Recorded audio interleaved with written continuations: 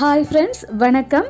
இன்றைக்கி ரொம்ப ஈஸியாக ஸ்டிச் பண்ணுற ஒரு டாப் பார்க்க போகிறோம். நான் இதை என்னுடைய ஒரு பழைய துப்பட்டாவை யூஸ் பண்ணி தான் ஸ்டிச் பண்ண போகிறேன். இதுதான் அந்த துப்பட்டா.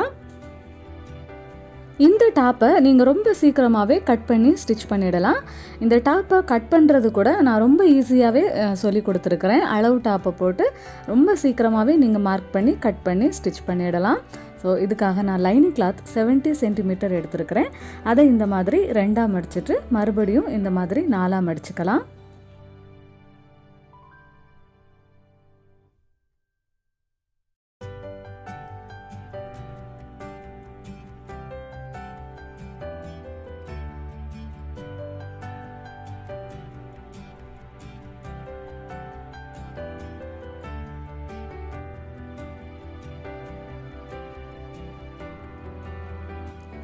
இந்த மாதிரி அளவு டாப்பை எடுத்துட்டு அதை இந்த மாதிரி 2ஆக மடித்ததுக்கு அப்புறமா லைனிங் கிளாத்தோடைய மேலே இந்த மாதிரி போட்டு விடலாம். மடிப்பு பக்கம்லாம் ஒரே பக்கம் இருக்கிற மாதிரி போட்டுட்டு இந்த அளவு டாப்புடைய அளவை நம்ம மார்க் பண்ணி விடலாம். இப்போ கழுத்துடைய அகலம், ஷோல்டர் மெஷர்மெண்ட், ஆர்ம் ஹோல் அளவு, சைடில் நம்ம ஃபிட்டிங் லைன், இது எல்லாமே இந்த மாதிரி மார்க் பண்ணி விடலாம். இந்த மாதிரி மார்க் பண்ணினதுக்கப்புறமா அளவு டாப்பை எடுத்துகிட்டு நம்ம கழுத்தளவு மார்க் பண்ண இடத்துலேருந்து வெளிப்பக்கம் 1/4 இன்ச் தள்ளி ஒரு லைன் வரைஞ்சிக்கலாம்.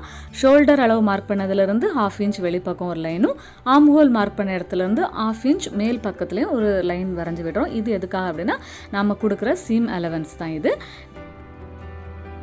ஷோல்டர்லேருந்து ஒரு 1 இன்ச் அந்த ஸ்லோப் கட் பண்ணுறதுக்காக மார்க் பண்ணுறேன். மார்க் பண்ணிவிட்டு இப்போ கழுத்தளவுலேருந்து ஷோல்டருக்கு ஒரு லைனும், அதுக்கப்புறமா ஆர்ம் ஹோலுக்கு ஒரு லைனும் இந்த மாதிரி வரைஞ்சி விட்டுக்கலாம்.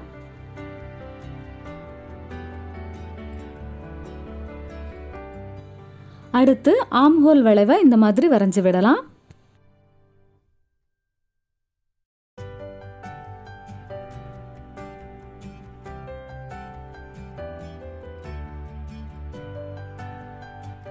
லைனிங் கிளாத்துடைய கீழ்ப்பக்கத்தில் கிளாத் அன்ஈவனாக இருக்கிறதால நான் அதில் ஸ்ட்ரைட்டாக ஒரு லைன் வரைஞ்சி விடுறேன்.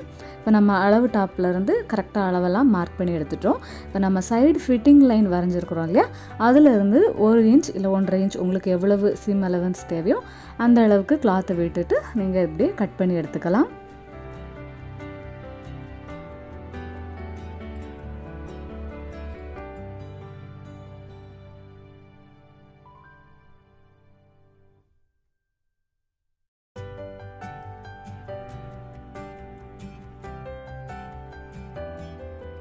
நான் 1 இன்ச் கிளாத் விடுறேன் சீம் அலவன்ஸ்க்காக.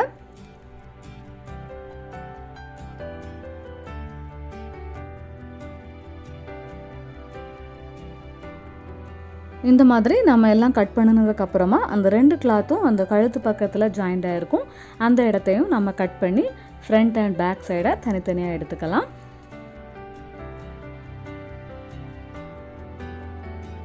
அடுத்து நம்ம கட் பண்ண கிளாத்துலேருந்து ஒரு பக்கத்துக்கான கிளாத்தை எடுத்துட்டு அதில் நம்ம முன்பக்க கழுத்தை மார்க் பண்ண போகிறோம்.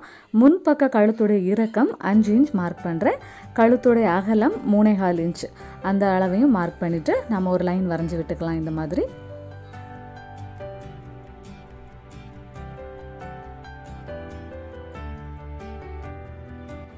வரைஞ்ச இந்த லைனுக்குள்ளே நம்ம கழுத்துடைய ஷேப்பை இந்த மாதிரி வரைஞ்சி விடலாம். நான் ரவுண்ட் ஷேப் வரைஞ்சி விடுறேன். நீங்கள் வி ஷேப் இல்லை உங்களுக்கு விருப்பப்பட்ட நெக்கை நீங்கள் இந்த இடத்துல வரைஞ்சிக்கலாம். இப்போ வரைஞ்ச இந்த லைன் மேலேயே நம்ம கட் பண்ணி எடுக்கலாம்.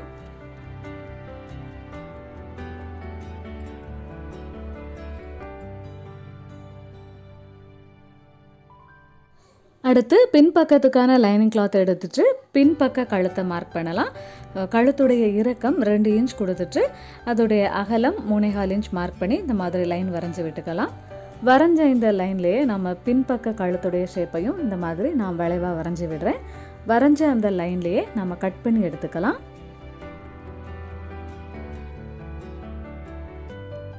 அடுத்து நான் எடுத்துருக்கிற அந்த துப்பட்டாவை இந்த மாதிரி 2ஆக மடித்து போட்டுட்டு அதோடைய மேல் பக்கத்தில் லைனிங் கிளாத்தை இந்த மாதிரி போட்டு விடலாம்.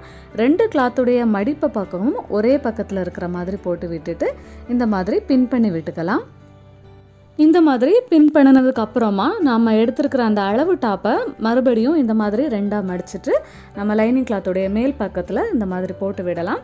அப்படி போடும்போது லைனிங் கிளாத்தோடைய அந்த ஷோல்டர் பக்கத்துலேருந்து 1/2 இன்ச் கீழே தள்ளி போட்டு விடணும். ஏன்னா அந்த 1/2 இன்ச் வந்து நம்ம ஷோல்டர் ஜாயினிங்காக அது விட்டுருக்கிற அந்த சீம் அலவன்ஸ். இந்த மாதிரி போட்டதுக்கப்புறமா அந்த டாப் வந்து நகராமல் இருக்கிறதுக்காக இந்த மாதிரி பின் பண்ணி விட்டுக்கலாம். நம்ம எடுத்துருக்கிற லைனிங் கிளாத்தோடைய உயரம் வந்து இடுப்பு வரைக்கும் தான் இருக்க போகுது. அதனால் நம்ம அளவு டாப்புடைய உயரத்துக்கு இந்த மாதிரி மார்க் பண்ணிக்கலாம். சைடில் 1 இன்ச் வந்து நம்ம சிம் அலவன்ஸ் விட்டுட்டு கீழ்ப்பக்கத்தில் 1 இன்ச் ஃபோல்டு பண்ணி நம்ம ஸ்டிச் பண்ணுறதுக்காக இந்த மாதிரி விட்டு ஒரு லைன் வரைஞ்சி விடுறேன். நான் இங்கே அளவு டாப்பு வந்து கொஞ்சம் யூ ஷேப்பில் இருக்கிற மாதிரி இருக்குது. நான் அதே மாதிரியே ஷேப் கொடுத்து நான் கட் பண்ண போகிறேன். நீங்கள் இந்த டாப்புடைய கீழ்ப்பக்கத்தை வந்து ஸ்ட்ரைட்டாக கூட கட் பண்ணி எடுத்துக்கலாம். அடுத்து மார்க் பண்ண இந்த லைன்லேயே நாம் இந்த மாதிரி கட் பண்ணி எடுத்துக்கலாம்.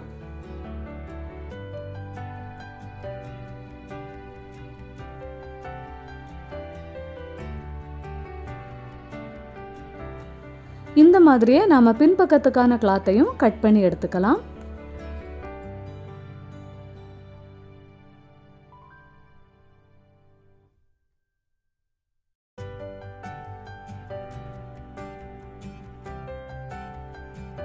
இந்த மாதிரி நம்ம கட் பண்ணி எடுத்துக்கிட்டோம். அடுத்து ஸ்லீவ் எப்படி கட் பண்ணுறது அப்படின்ட்டு பார்க்கலாம். ஸ்லீவ் கட் பண்ணுறதுக்காக நான் இந்த துப்பட்டாவுடைய 2 பக்கத்துலையும் ஒரு ஃப்ளவர் மாதிரி பிரிண்ட் பண்ணியிருந்த அந்த பக்கத்தை எடுத்துருக்கிறேன். இந்த மாதிரி 2 ஸ்லீவுக்கான கிளாத்தையும் இந்த மாதிரி 2ஆக மடித்து போட்டிருக்கிறோம். அடுத்து அளவு டாப்பை எடுத்துட்டு அதோடைய ஸ்லீவை வந்து நம்ம மடித்து போட்டிருக்கிற கிளாத்துடைய மேல் பக்கத்தில் இந்த மாதிரி போட்டு விடலாம். அதுக்கப்புறமா நம்ம ஸ்லீவை வந்து இந்த மாதிரி மார்க் பண்ணி எடுக்கலாம். இந்த ஸ்லீவை நாம் எல்போ வரைக்கும் இதோடைய அளவுக்கே மார்க் பண்ணிவிட்டு அதுக்கப்புறமா கீழே ஒரு பெல் ஷேப்பில் இருக்கிற மாதிரி இந்த மாதிரி நான் லைன் வரைஞ்சி விடுறேன். அதுக்கு வெளிப்பக்கத்தில் 1 இன்ச்சு நான் சீம் அலவன்ஸ் கொடுத்து இன்னொரு லைன் வரைகிறேன். உங்களுக்கு பார்த்தாவே தெரியும், கீழ்ப்பக்கம் வரும்போது அந்த கிளாத் அகலமாக இருக்கிற மாதிரியும் கொஞ்சம் ரவுண்ட் ஷேப் அந்த எண்டில் இருக்கிற மாதிரி இந்த மாதிரி லைன் வரைஞ்சி விட்டுட்டு மேல் பக்கத்தில் நம்ம இந்த மாதிரி ஆம்ஹோல் வளைவை வரைஞ்சி விடலாம். மார்க் பண்ணுற லைன் வந்து உங்களுக்கு இந்த கிளாத்தில் சரியாக தெரிய மாட்டேங்குது. கட் பண்ணும்போது உங்களுக்கு க்ளீனாக தெரியும். பாருங்கள், நான் எந்த ஷேப்பில் லைன் வரைஞ்சி கட் பண்ணியிருக்கிறேன் அப்படின்ட்டு உங்களுக்கு பார்த்தா தெரியும்.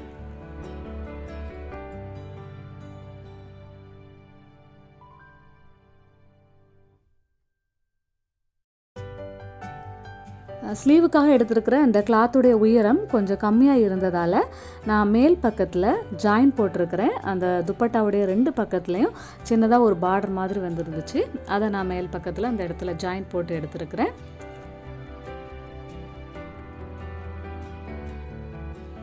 பாருங்கள், ஸ்லீவை இந்த மாதிரி கட் பண்ணி எடுத்துட்டோம். அடுத்து இந்த டாப்பை எப்படி ஸ்டிச் பண்ணுறது அப்படின்ட்டு பார்க்கலாம்.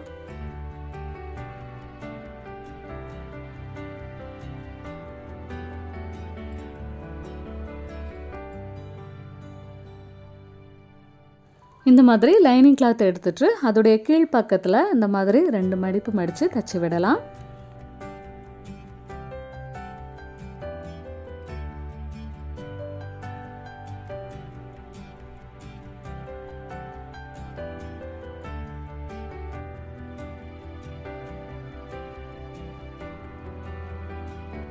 அடுத்து மெயின் கிளாத்துடைய மேல் பக்கத்தில் லைனிங் கிளாத்தை வச்சுட்டு கழுத்து பக்கத்தில் 1/4 இன்ச் இடைவெளியில் ஒரு தையல் போட்டு விடலாம்.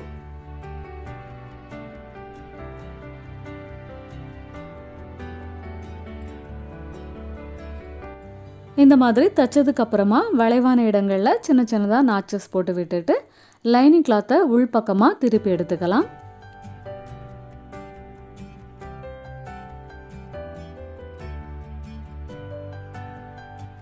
திருப்பி எடுத்ததுக்கு அப்புறமா இந்த கழுத்து பகுதியுடைய ஓரத்திலேயே பதிஞ்ச மாதிரி ஒரு தையல் போட்டு விடலாம்.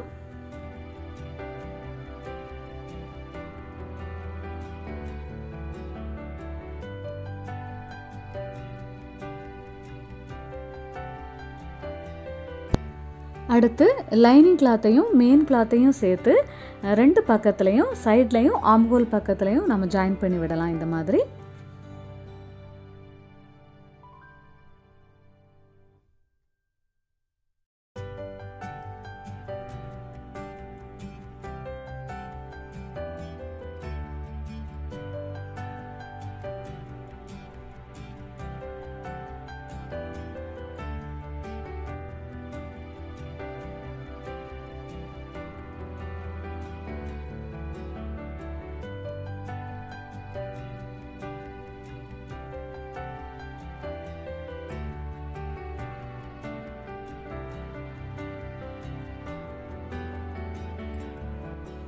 பின்பக்கத்துக்கான கிளாத்தை நாம் இந்த மாதிரி தச்சு எடுத்துட்டோம்.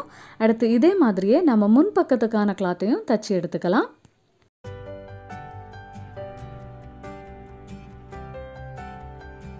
ரெண்டு பக்கத்துக்கான கிளாத்தையும் சேர்த்துட்டு ஷோல்டர் பக்கத்தில் ஜாயின் பண்ணி எடுத்துக்கலாம். 1/2 இன்ச் இடைவெளியில் 2 தையல் போட்டு ஷோல்டர் பக்கத்தை நம்ம ஜாயின் பண்ணி விடலாம்.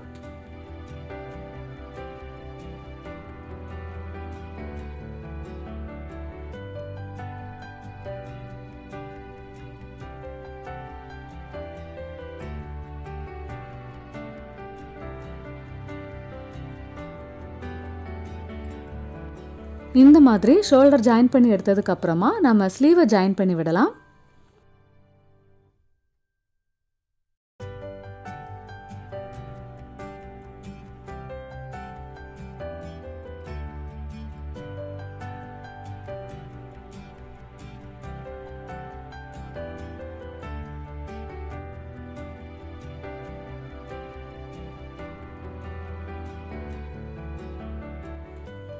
ரெண்டு பக்கத்துலையும் நாம் ஸ்லீவை இந்த மாதிரி ஜாயின் பண்ணி எடுத்துட்டோம். அடுத்து சைடு ஜாயின் பண்ணி எடுத்துக்கலாம்.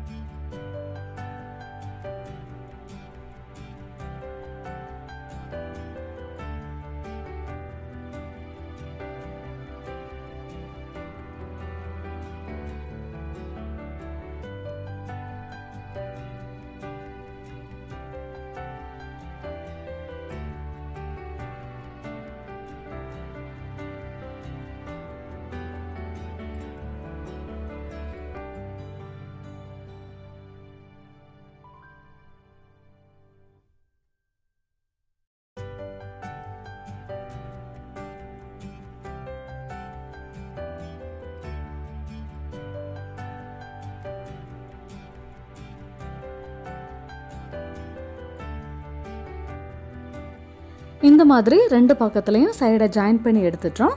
அடுத்து இந்த டாப்புடைய கீழ் பக்கத்தில் நாம் 2 மடிப்பு மடித்து தச்சு விடலாம்.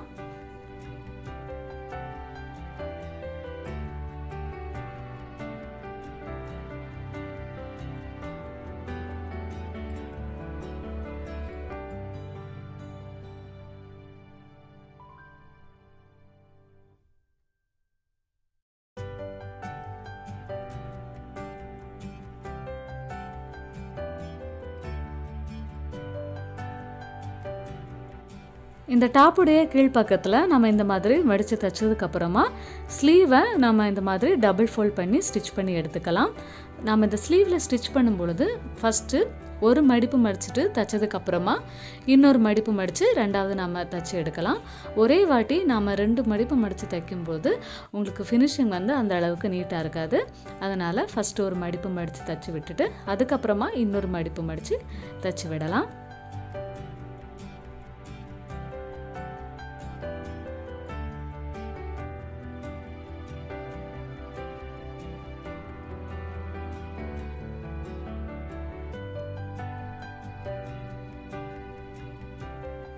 இந்த ஸ்லீவ் பக்கத்தில் நீங்கள் ஜிக்ஸாக் ஸ்டிச் கூட போட்டு எடுத்துக்கலாம். நான் இப்போ மடித்து தான் தச்சு விடுறேன். இதே மாதிரி இன்னொரு பக்கத்து ஸ்லீவையும் நம்ம தச்சு விடலாம்.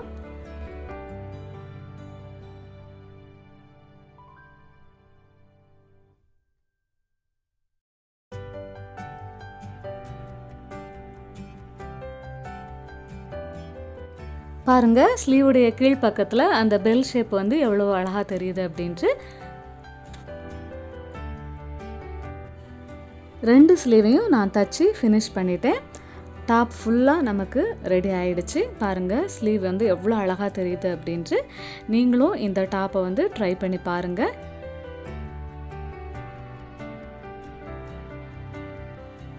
வீடியோ பிடிச்சிருந்தா லைக் பண்ணுங்கள், ஷேர் பண்ணுங்கள், மறக்காமல் இந்த சேனலை சப்ஸ்கிரைப் பண்ணுங்கள். தேங்க்யூ.